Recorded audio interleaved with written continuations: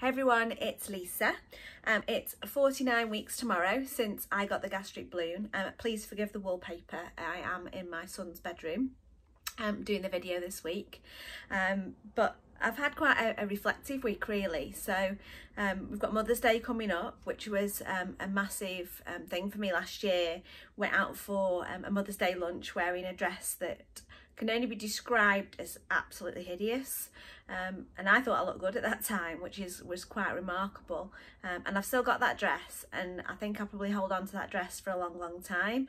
As much as I want to, you know, put it in the bin and never see it again and never see that photograph again, I think it's quite a telling time for me, and thankful for the opportunity that I've had to share with you this last 12 months.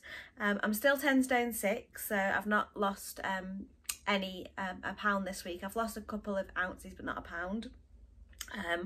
But reflecting, I have felt ready. So, you know, I am aware that my balloon's due to come out quite shortly, and I do feel ready for that. I don't feel like I'm going to relapse to the me that made the silly choices, that ate too much. So I do feel like I'm ready for this situation and the next part of the journey, which is life without the balloon. But yeah, so Mother's Day, like I say, was one of probably the most telling points for me last year. I'm sure you've all seen the photograph. If you haven't and you want to see it, contact the Gastric Balloon Group. I'll happily send it to you, or they'll share it with you. So yeah, I mean, nearly 41 in 12-13 weeks time.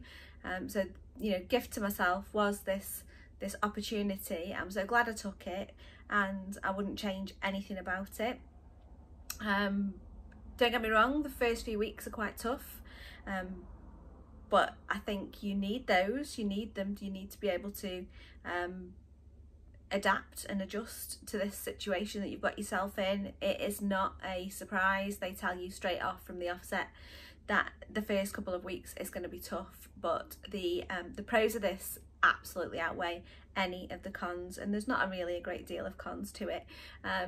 But yeah, I mean, like I say, if anyone wants to talk to me anytime, no matter whether it's in the next few weeks or the next few years, please contact them. The guys at the Gastric Balloon Group, Charlotte, Julia, James, the whole team are amazing, and I'll happily be in touch with you.